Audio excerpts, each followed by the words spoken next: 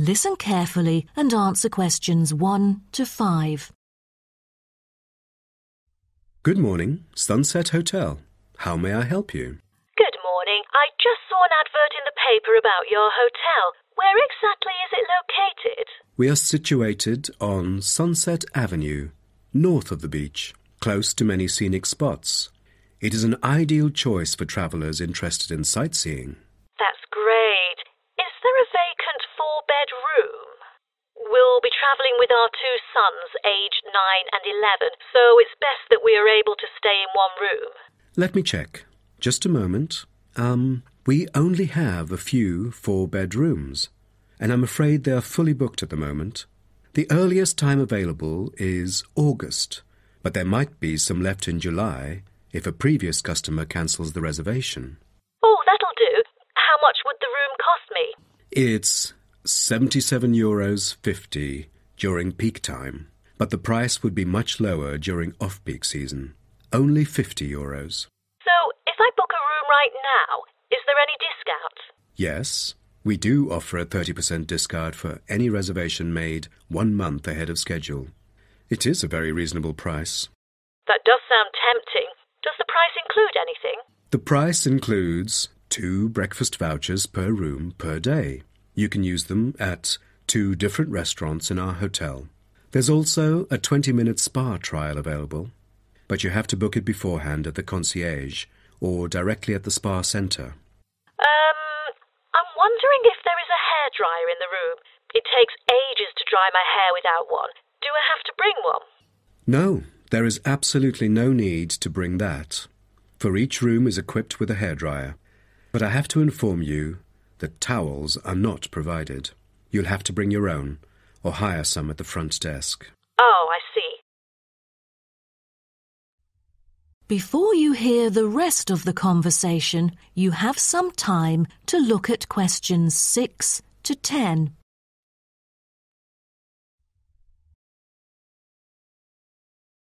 Now listen and answer questions 6 to 10.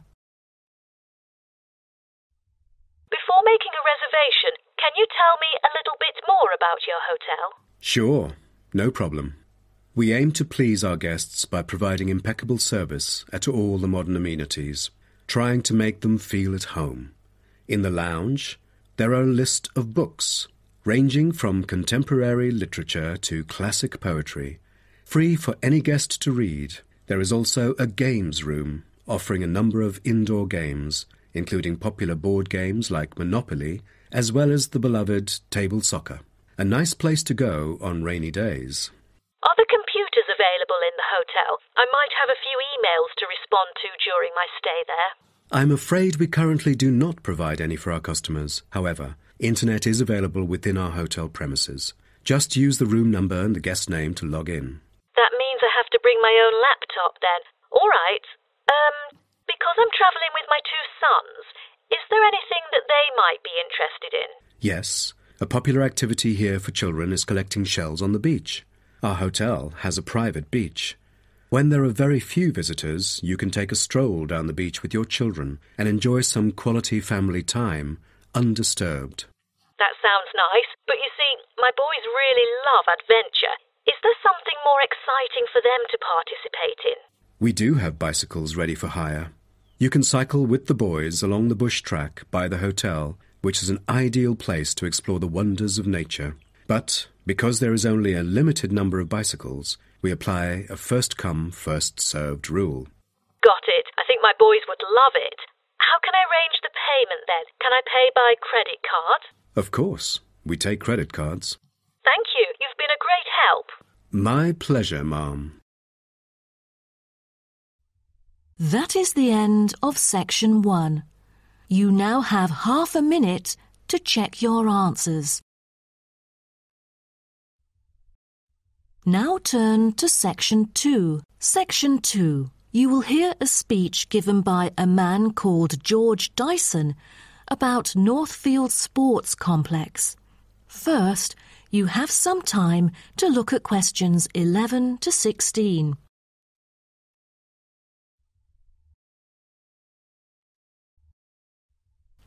Now listen carefully and answer questions 11 to 16. On behalf of Northfield Sports Complex, I'd like to extend our warmest welcome to you all here this evening. I'm George Dyson, founder of Northfield Sports Complex. I am giving this speech today to celebrate a special occasion. We started the business exactly a decade ago, and today we have developed into a large firm with a sizable group of members. We've also been nominated the most valuable company by Greentown at the Yearly Business Awards, which will be held next week. As experienced and qualified reporters, you are invited here to experience and witness this historical moment of Northfield Sports Complex together with us. Situated within the campus of Greentown University, Northfield Sports Complex is a modern, refreshing, and fully equipped facility for sports of all kinds. As part of its commitment to the local community, Northfield Sports Complex is available not only to school children, but also to local residents. It offers a wide range of facilities including a 25-metre swimming pool, paved walking and jogging paths, a well-equipped fitness gym, all-weather pitches, indoor courts for table tennis, tennis and other sports, as well as a renowned skating rink. Different age groups can all find the right sports to participate in. That's why local residents enjoy working out here. As a result, natives here are healthier than most of the people within our nation. The whole town is very proud of having nurtured two world champions who were once both trained right here in our skating rink. Thus, it has become the ideal venue to learn to skate and have fun. But what I take pride in most of all is the skating rink that has stirred the interest of boys and girls here in local schools to skate. Since opening, an increasing number of pupils have been paying regular visits to the skating rink. A new yoga classroom with trainers will be open next month for mothers with babies. They can bring their own yoga mat and work out together with their babies. This will be a great way for them to get healthy and meet other mums. There will also be a brand new gym open to the pensioners in the near future. Just this month, a new swimming pool is open to all fitness levels with special offers for those without a job. Our complex is open daily from 8 a.m. to 9 p.m, except on Thanksgiving and Christmas. We intend to extend our business in the coming year. A list of equipment will be put up for sale, ranging from exercising equipment like cardio machines to sports recovery and injury prevention facilities. Within our complex, we try our best to avoid injuries of any kind. We train knowledgeable staff to guide our clients through correct workout regimens. For those who want to further ensure workout safety, they are welcome to apply to be a member of our standing committee. They are responsible for revising the safety guidelines and supervising its enforcement. Before you hear the rest of the talk, you have some time to look at questions 17 to 20.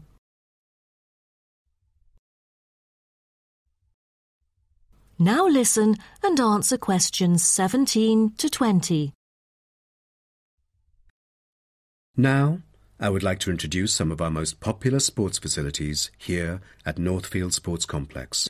Our 25-metre swimming pool is the centrepiece of the complex, combining modern, bright and airy surroundings with fully up-to-date changing facilities.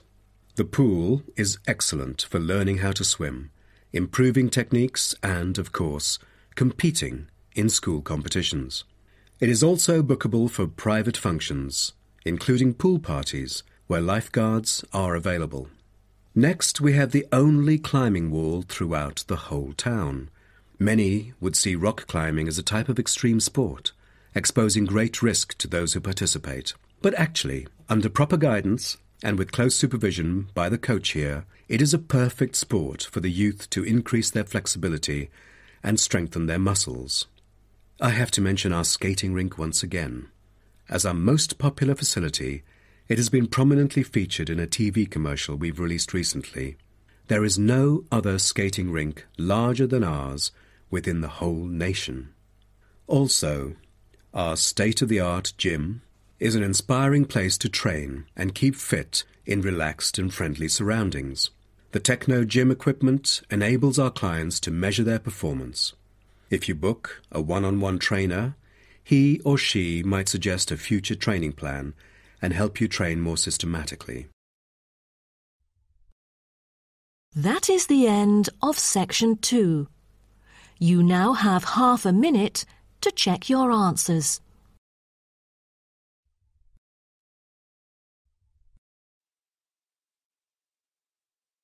Now turn to section 3. Section 3. You will hear a tutor and 3 students discussing their work. First, you have some time to look at questions 21 to 27.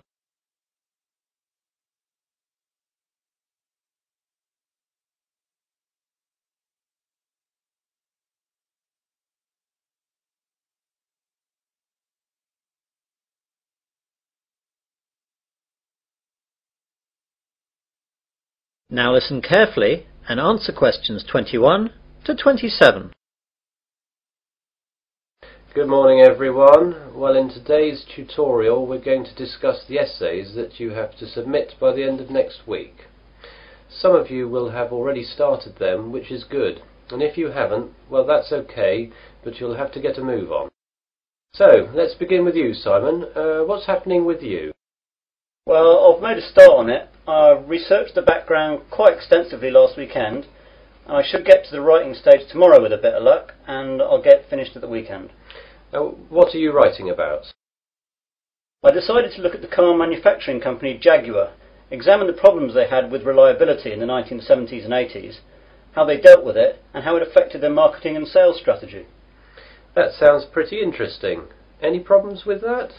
At the start I had problems getting information from that far back, but after rooting around in the library I found some magazines which gave me information and also gave me references to find other stuff. It seems now the only problem is keeping to the 4,000 word limit. It just seems that I have so much to write about. It seems I'll need 5,000 or even 6,000 words to be able to cope.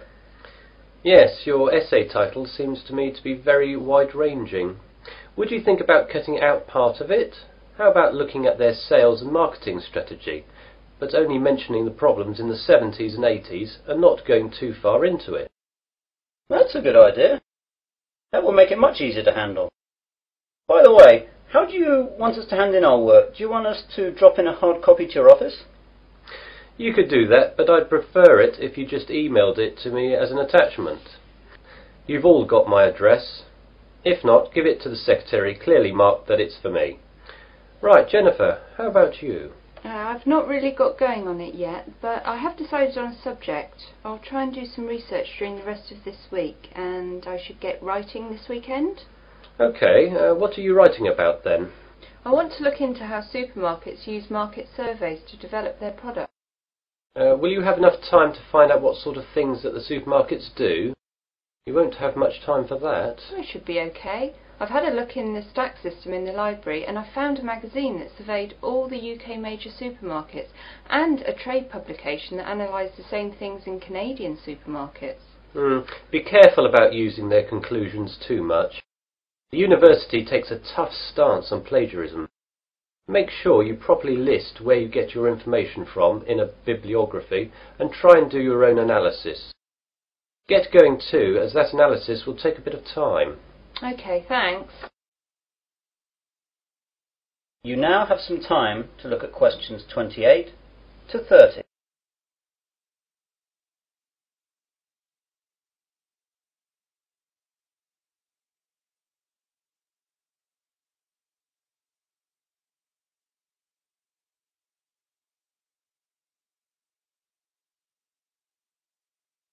Now listen to the rest of the discussion and answer questions 28 to 30.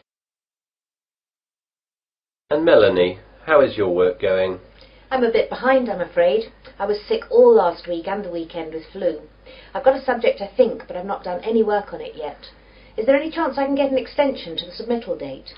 The policy of the department is not to give any extensions unless there are extenuating circumstances.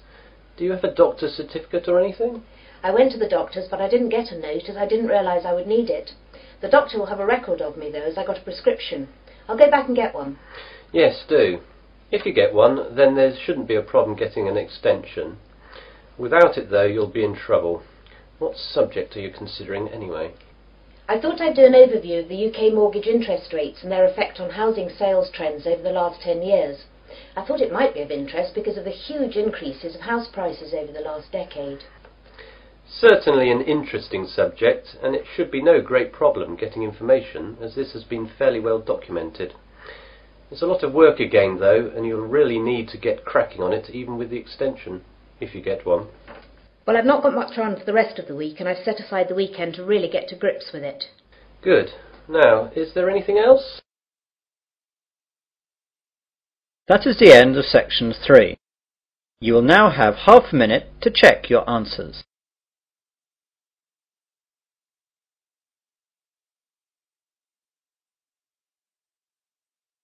Now turn to section 4. Section 4. You will hear part of an Earth Sciences lecture. First you have some time to look at questions 31 to 40.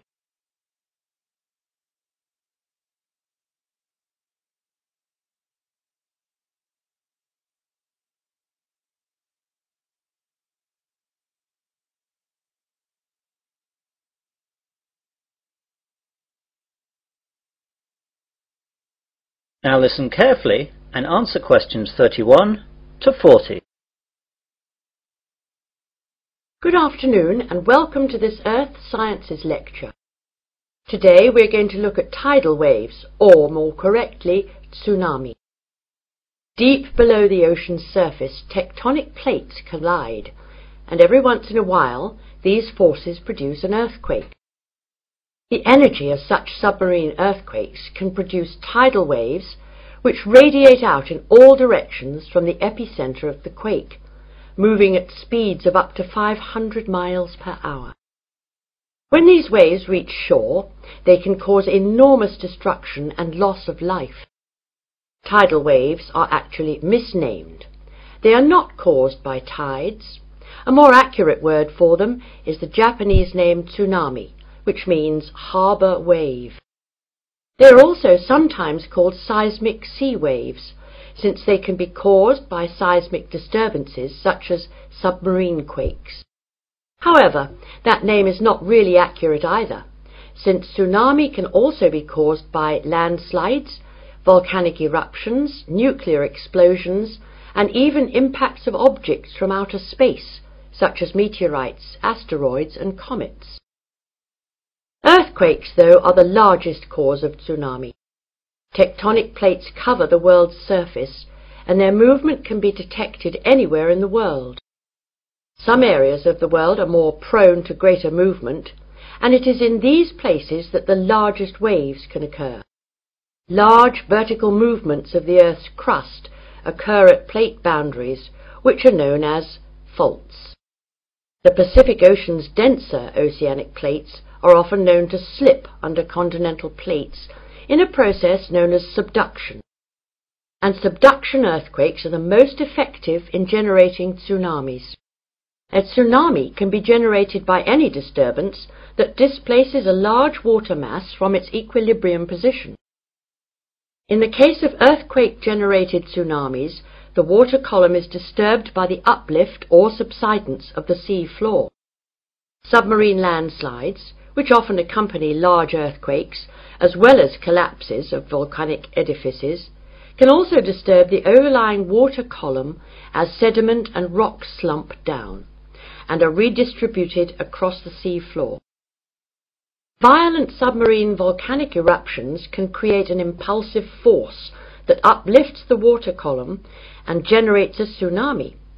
Conversely, supermarine landslides and cosmic body impacts disturb the water from above as momentum from falling debris is transferred to the water into which the debris falls. Generally speaking, tsunamis generated from these mechanisms, unlike the devastating Pacific-wide tsunamis caused by earthquakes, dissipate quickly and rarely affect coastlines distant from the source area. Tsunamis are very hard to detect, since they cannot be seen when they are in the deep ocean. The distance between two wave crests can be 500 kilometers, and because of this, the wave height is only a few feet. because the rate at which a wave loses its energy is inversely related to its wavelength. Tsunamis not only propagate at high speeds, they can also travel great transoceanic distances with limited energy losses. As the tsunami reaches shallow water, however, its speed decreases, but the energy it contains remains about the same. Instead of travelling fast, the wave rises high. The National Oceanic and Atmospheric Administration has set up a seismic detection system to monitor earthquakes and predict the possible arrival of tidal waves for Pacific countries. Buoys at sea can also detect water pressure changes that can indicate tsunamis moving through the ocean. But when tsunamis originate near the shore, there is often little chance to warn people. Let's look at some examples of tsunami and their causes and effects. Some can be relatively harmless. In 1992, an offshore landslide caused a tidal wave of only about 3 feet high that struck at low tide, so Humboldt County, where it hit, got off easy with no casualties. On January 13th in 1992, a Pacific Ocean earthquake off the coast of San Salvador, registering 7.6 on the Richter scale, did not cause any ocean disturbance at all. However, a recent tidal wave which struck Papua New Guinea on July 17, 1998, was 23 feet high and killed at least 1,200 people. This wave was caused by a magnitude 7.1 submarine earthquake. On July 17, 1998, a Papua New Guinea tsunami killed roughly 3,000 people. A huge underwater volcanic eruption 15 miles offshore was followed within 10 minutes by a wave some 40 feet tall. The villages of Arop and Warapu were destroyed. One of the worst tsunami disasters engulfed whole villages along Sanriku, Japan, in 1896. An underwater earthquake induced a wave of 35 feet, drowning some 26,000 people. Finally, about 8,000 years ago, a massive undersea landslide off the coast of Norway sent a 30-foot wall of water barreling into the uninhabited north coast of Europe. If this were to recur today, as scientists say it could, almost anywhere in the world, it would cost billions, if not tens of billions of dollars, to repair the damage to coastal cities and kill tens of thousands of people. That is the end of section 4. You will now have half a minute to check your answers.